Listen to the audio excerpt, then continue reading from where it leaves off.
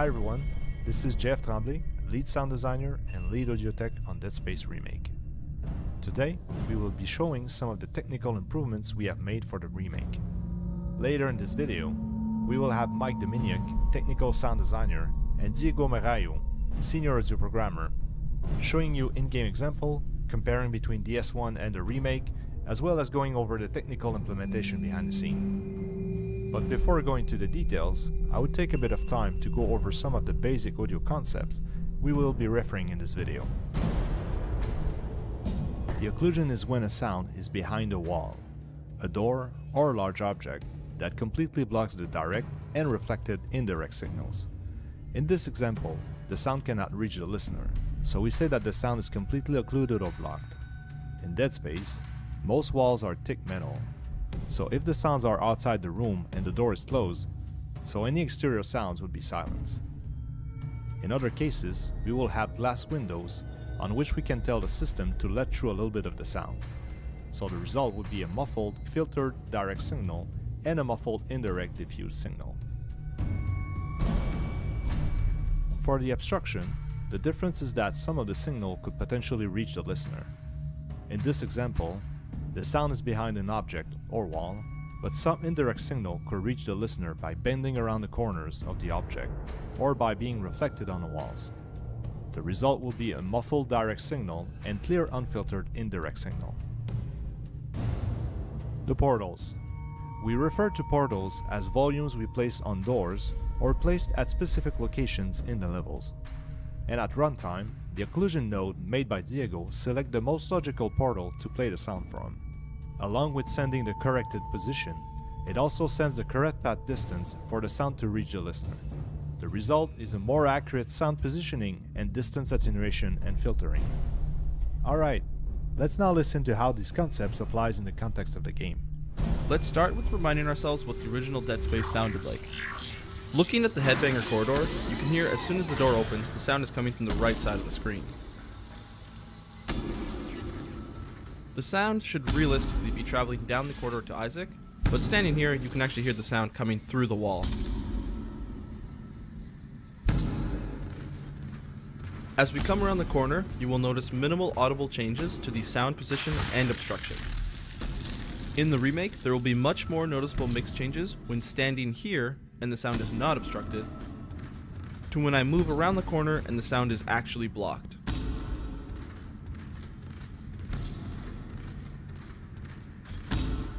Now, let's take a look at our in-progress remake.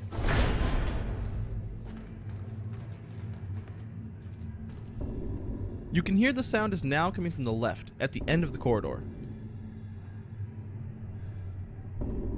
The orange boxes you are seeing are portals we placed in the level, and the lines between them are the path the sound is traveling to get to Isaac.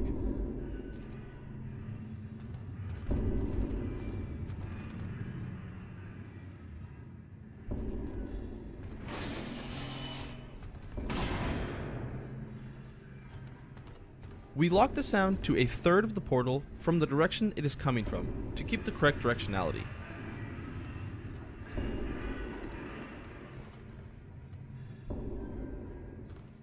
We also use this same system for sound passing through to an attached room.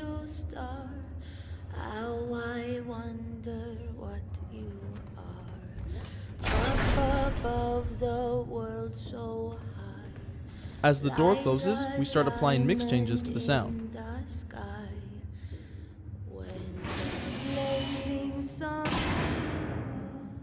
When the door is fully closed, we move the sound source to the window and apply even heavier mix changes.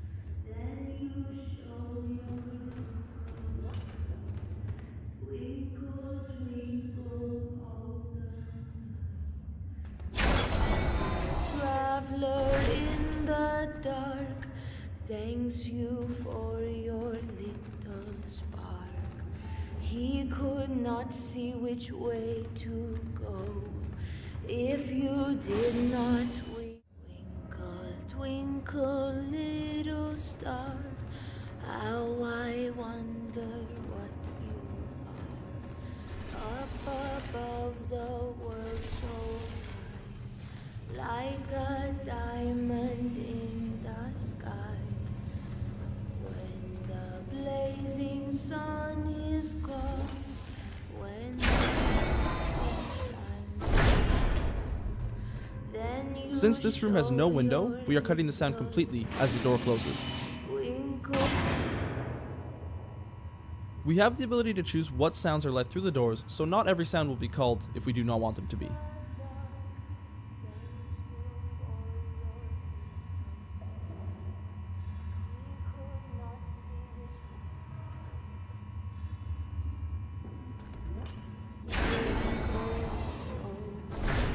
For you never shut your eye till the sun is in the sky.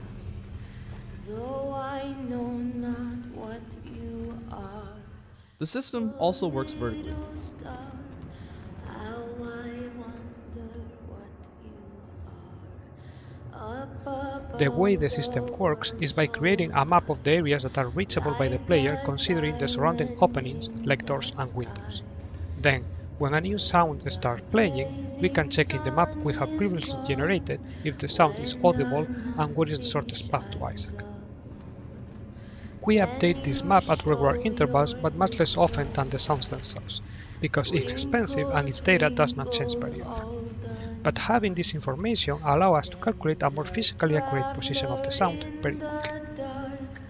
Thanks you for your little Your VO designer on Dead Space. In the original Dead Space, Isaac's breathing and heartbeat was such an integral part of the player's connection with Isaac in building immersion and emphasizing the horror experience. Breathing is a huge part of Dead Space and horror films in general that enhance the feeling of being alone and vulnerable. For Dead Space, we're looking back at the core functionality of the original and not only bringing that experience forward, but we're finding ways we can improve it to a level that exceeds expectations in today's generation of games. In the original Dead Space, you would hear Isaac's breathing change and heartbeat ramp up over time when sprinting, when low on health, low on oxygen, during combat, and spike for jump scares or scripted events. All of that will be there. A couple of improvements, for example. In the original, when Isaac was sprinting or injured, you would hear additional grunts to emphasize his level of exertion play simultaneously over top of the base breathing rate.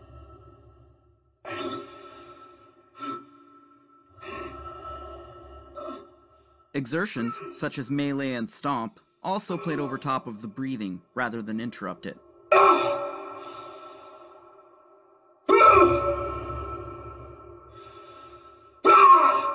If you listened carefully, you were hearing two voices at the same time. The exerted breaths didn't interject the bass breathing. For Dead Space, we're building a system that supports transitioning respiratory rates through fatigued and low health states seamlessly. As another example, in the original, when Isaac was gasping for air while running out of oxygen, exiting the vacuum of space or using an oxygen refill would instantaneously and unnaturally revert Isaac back to a calm breathing state as if nothing had happened.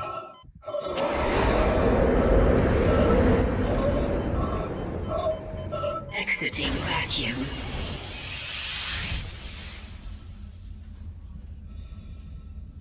For Dead Space, you can expect to hear Isaac catch his breath as he recovers from a lack of oxygen. Let's have a listen to this prototyped in game with some placeholder content.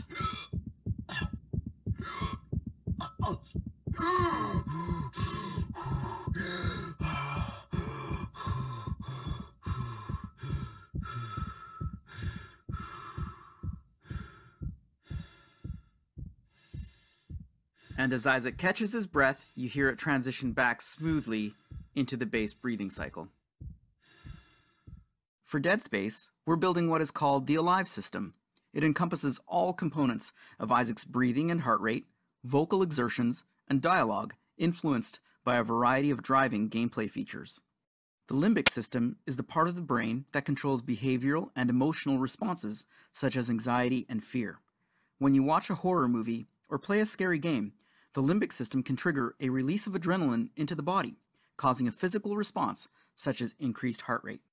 In our game, adrenaline is derived from various values driven by external factors that have a direct influence on Isaac's heart rate BPM. External factors that act as adrenaline are the combat difficulty value, scripted events and jump scares, Isaac's fatigue level, Isaac's oxygen level, and Isaac's health. We want Isaac to reflect how anyone would physically react in the scenario he's placed in, and vice versa, use that to influence the player to feel the same response. For Isaac's scripted dialogue lines, where the player maintains full control of Isaac, we will have 3 variations of each line to pick from based on his current state: a normal version, a fatigued version, and an injured version.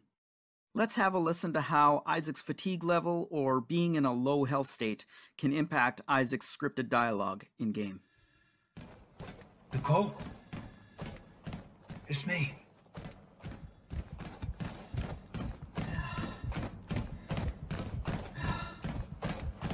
Nicole? It's me.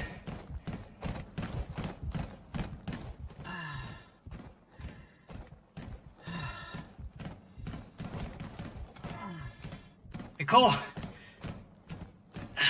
It's me. Making up Isaac's vitals are his heart rate, respiratory rate, oxygen level, and health. As Isaac is 43 years old, I studied average heart and respiratory rates for his age group at different levels of fitness to land on Isaac's base heart rate of 70 BPM to build up from. As heart rate increases, his respiratory rate increases as well. I broke down the respiratory rates into 7 breathing cycles mapped out across 7 correlating heart rate BPM zones. Each cycle also has fatigued and injured modifiers. Alright, let's have a listen to how Isaac's breathing is behaving in-game.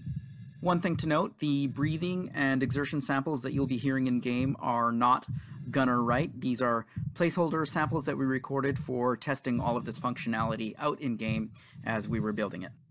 And here on screen is our Alive monitor. This is some debug information that we've put together to see Isaac's current breathing cycle, his heart rate, what his breathing state is, if he's inhaling or exhaling, what his fatigue level is, his oxygen level, his health, and the current combat intensity. And if we have Isaac sprint here, over time you'll start to see his fatigue level increase. And when Isaac's fatigue level gets past a certain threshold, you'll start to hear fatigued breaths, exerted breaths start to mix in with his regular base breathing rate.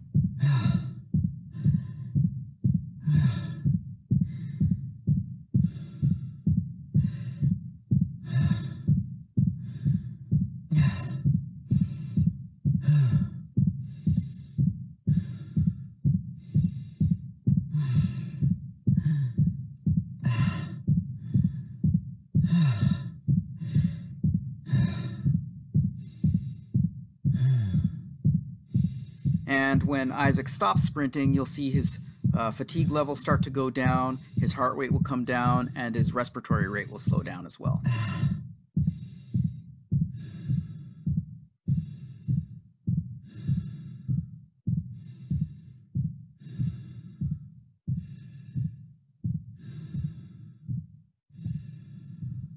Here we have Isaac in a very low health state. He's injured, and when he moves around in this state, we start to introduce little winces of pain mixed into his breathing cycle.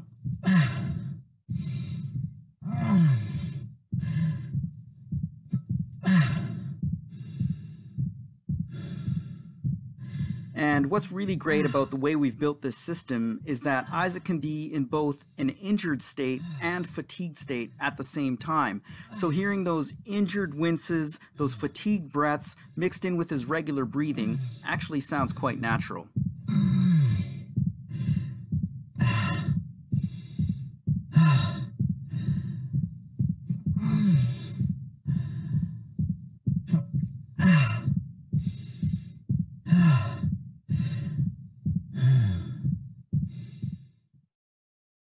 And wrapping up the Alive system, we have exertions. These are single one-off exertion events that interrupt or interject between base breathing loops. For example, melee, stomp, hit reactions, and death. Exertions for the most part will end in exhales and restart the breathing loop back up on an inhale. However, the breathing system will have the flexibility to have the option to start the breathing loop back up on an exhale. Hello, I'm Michael Dominic, the technical audio artist on Dead Space. I will be showing you the in-progress plasma cutter and pulse rifle today. Let's get started with the plasma cutter and have a listen to what we are remaking.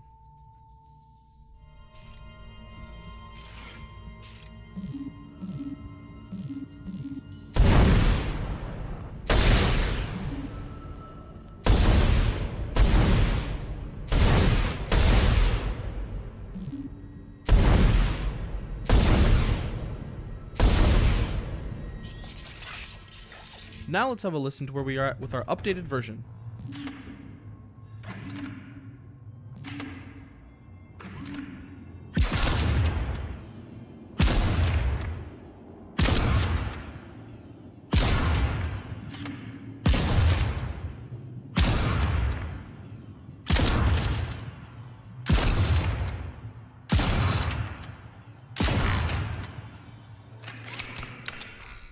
When we are designing a weapon, we approach them in many different layers. All of the red and blue boxes outlined in this picture represent another layer that is being played on each shot of the weapon. Now let's take a listen to some of these layers one at a time, so we can really hear each element that's being played.